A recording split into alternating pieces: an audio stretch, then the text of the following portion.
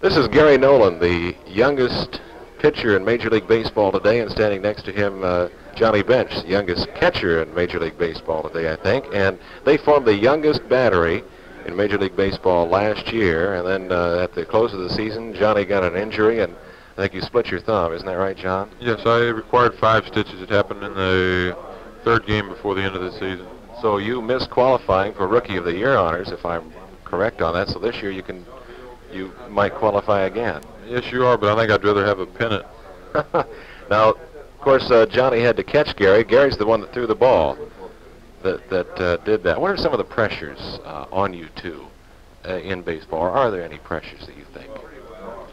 Gary? I don't feel that there's any pressure on me this year as far as my pitching and having another good year. I have Jim Maloney, Mil Pappas in front of me. I'm right now either the 3rd or the 4th starter in the rotation, and it's just one of those things. You have 2 great guys like that before you. It just takes all the pressure. I'm just looking for a good year. I know our organization is going to have a fine contending. You won several games in a row last year. How many did you? Was it 6 or 7 in a row? I won 4 games in a row with 2 no decisions. You had a record of 14 and what? 14 and 8. 8, which was great for a rookie pitcher. Well, I'm real proud of it. I'm looking forward to another good year this year, and I think that we're going to have a good enough ball club to do it. You've traded a lot of players, and the Reds seem to be coming up, or at least in trades, hoping to move. What is the move for? Youth, or power hitting, or more pitching?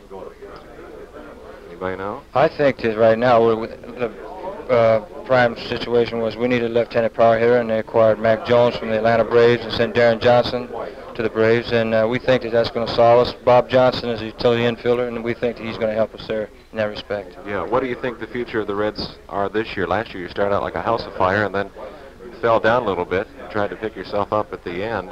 We had a bad case of injury during the year, and while we were up there on number 1, we had 7 men out of the lineup, and one time we played in L.A. with only 17 men. And you got to put even the catchers on the infield, and with the trades, as a result, we have depth, and we can put anybody in without really hurting the team a little, but actually we're still strong.